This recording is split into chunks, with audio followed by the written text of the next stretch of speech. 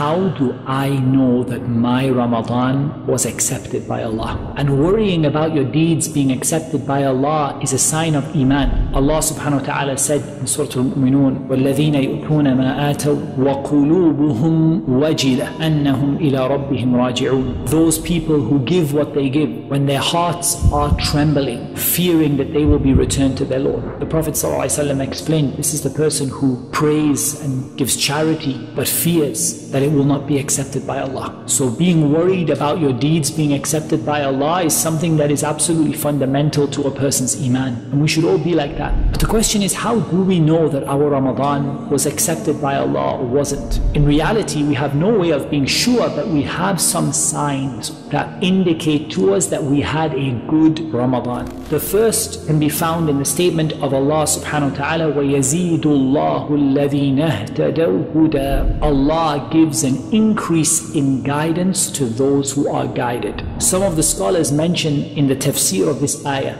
that this contains the secret as to whether your deeds have been accepted or not. If you conclude your deeds and then you are given an ability to continue and do another good deed after that, that is a sign that your deeds have been accepted. So let's take for example Ramadan and Eid. If the day of Eid is a day of obedience, a day where you still pray your Qiyamul Layl, a day where you still pray in the masjid 5 times a day, a day where you still read the Quran, then this is a huge sign that Allah Azza wa Jal has accepted your Qiyam and your reading of the Quran and your prayers in Ramadan. If however the day of Eid is a day of disobedience to Allah Azza wa Jal, a day where you stop praying after you prayed 5 times a day, a day where you disobey Allah and you turn away from the Quran, then this is a sign that perhaps there was something flawed in the way that you performed those deeds in Ramadan. So ultimately it's all about preparing for what is going to come. Ramadan was a training program. So look at the day of Eid. If on the day of Eid you become more obedient to Allah and less disobedient to Allah, then you got something out of this training program. And if on the day of Eid you become more disobedient to Allah and less obedient to Allah, this is a sign that the training didn't quite have the desired effect. And we need to turn to Allah in repentance so that Allah can replace those bad deeds with good, and Allah Azza wa Jal can take us away from that situation that we might have put ourselves into. So really now towards the end of Ramadan, get your eyes firmly fixed on the day of Eid. Plan that day to be a day of obedience and nearness to Allah Azza wa Jal,